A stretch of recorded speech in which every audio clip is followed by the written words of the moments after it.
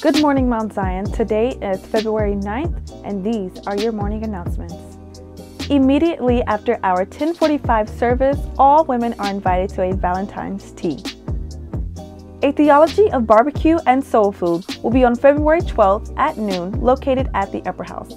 Lunch is provided and $10 donation is appreciated. On February 12th at 5:30 p.m., there will be an Afro Heritage potluck dinner at Wright Middle School. So feel free to bring a dish, dessert, or drink. For more information, please contact Jessica Fleischman. Adrian Miller will be giving a presentation on African Americans who made culinary history. This will be held February 12th at 6 p.m. Dinner is provided. $15 donation is appreciated. Wellness Thursday will be February 13th at 6 p.m.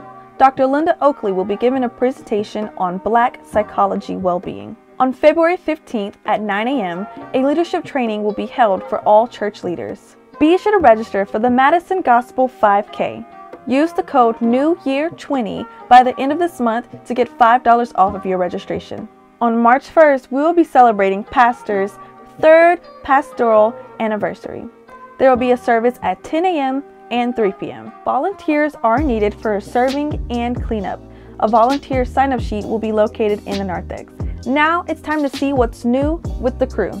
If you are in middle school, high school, or between the ages of 18 and 35, you are a part of the crew. So listen up, because this message is for you. This month, there will be 2 volunteer opportunities. On February 14th, we will be participating in Read Your Heart Out at Leopold Elementary School.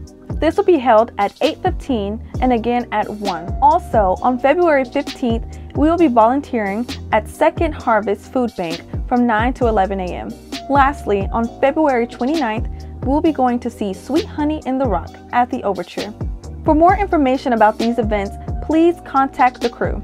Please be mindful of the scholarship deadlines and the announcements listed in your bulletin. And these have been your morning announcements.